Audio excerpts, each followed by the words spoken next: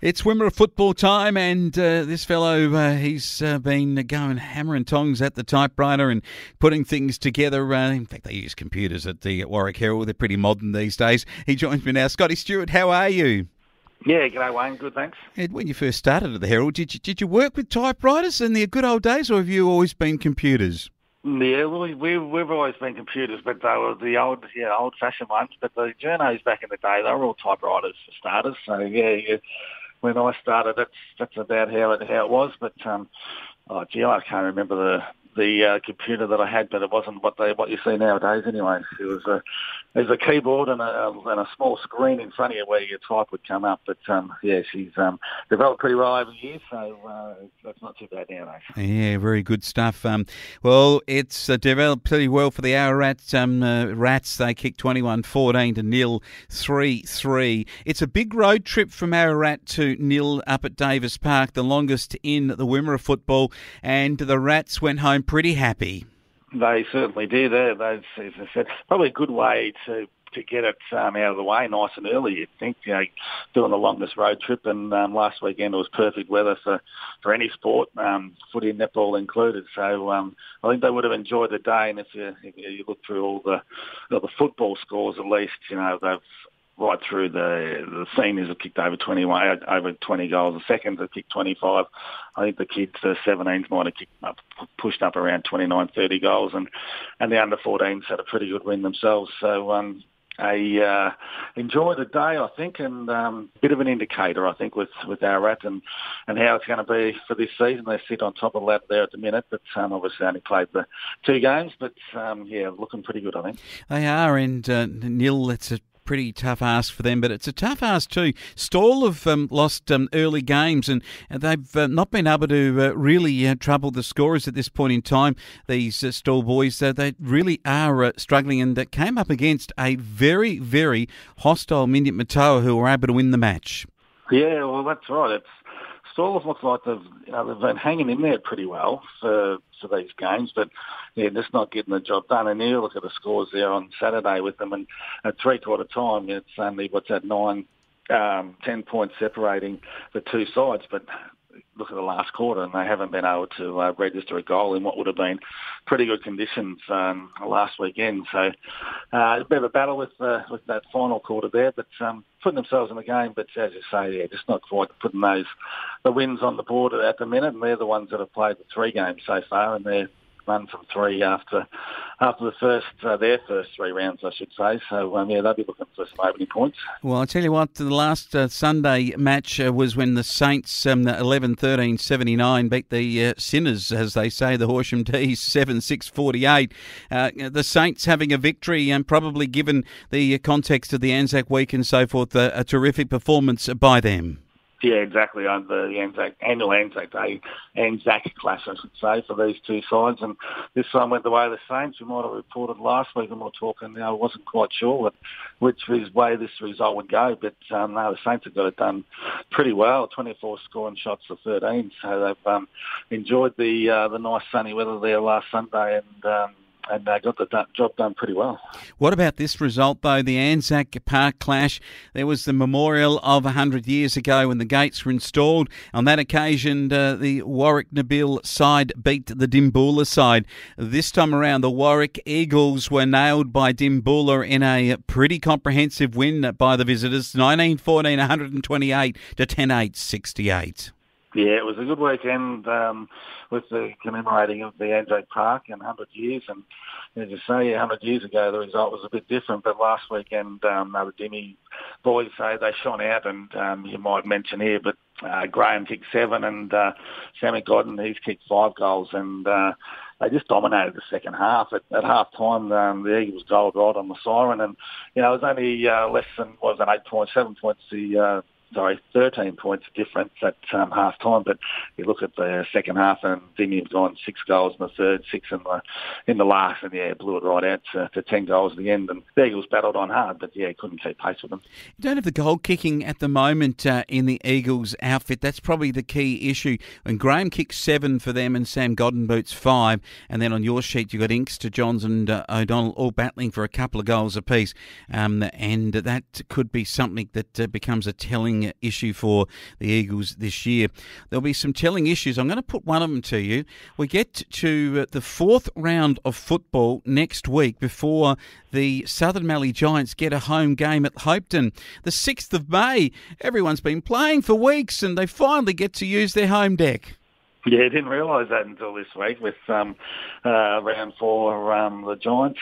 Not sure if the stall thing that's going on at the minute might have had a bit of a say in that because they did play them in the opening round down there. But, what did you say, May 6th, and they'll be the first home game in May. But they'll look forward to that, to be honest with you. So 3 weeks on the road, but they'll be able to get back home.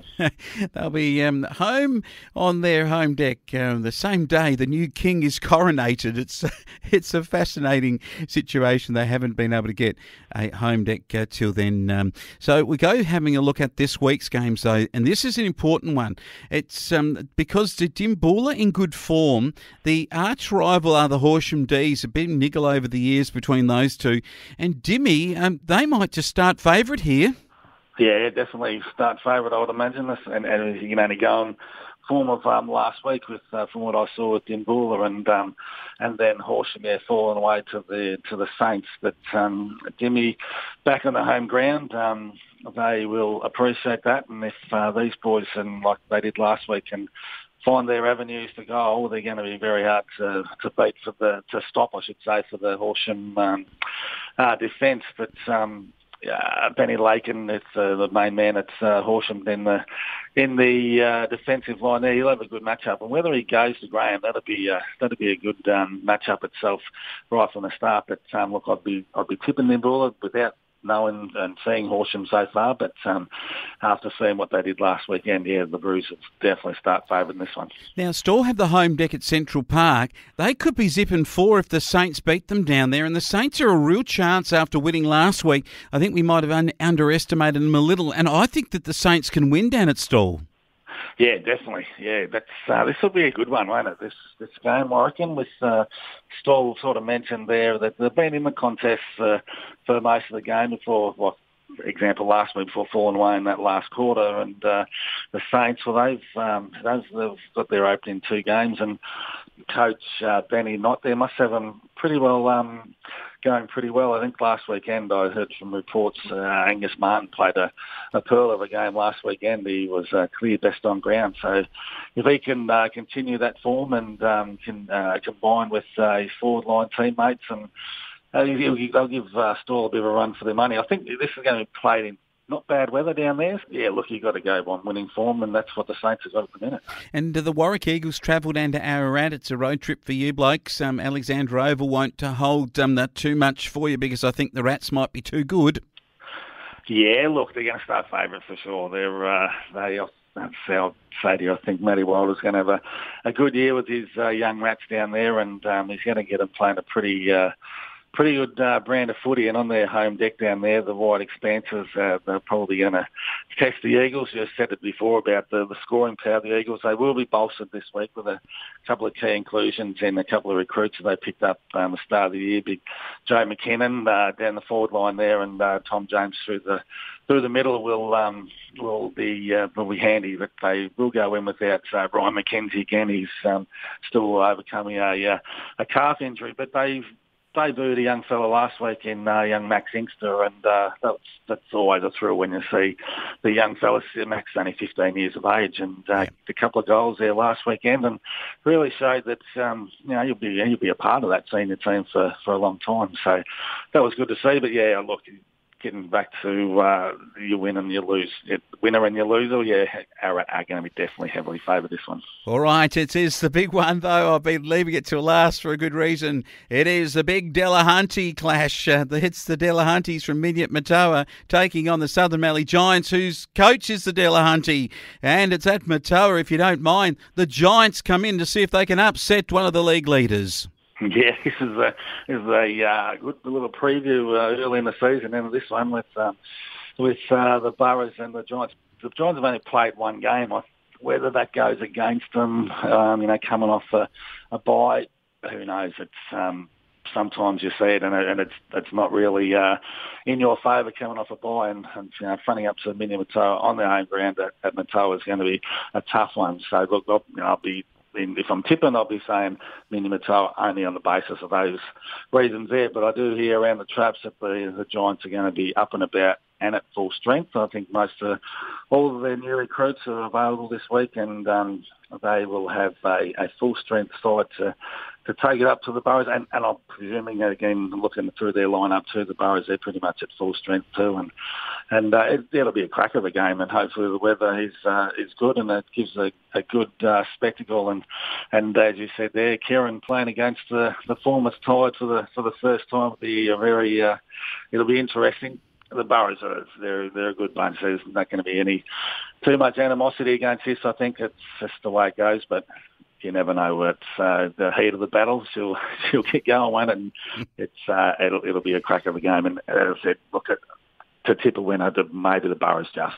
I tell you what, I reckon John, Jordan and Lockie will be out there saying a couple of words to Kieran and the Delahunty family. Maybe they'll put their Christmas festivities from the past on hold in this game of footy. I'll tell you, I'm going to give you one big pronunciation. I tried to get out a bit earlier when we were talking to Sammy about this.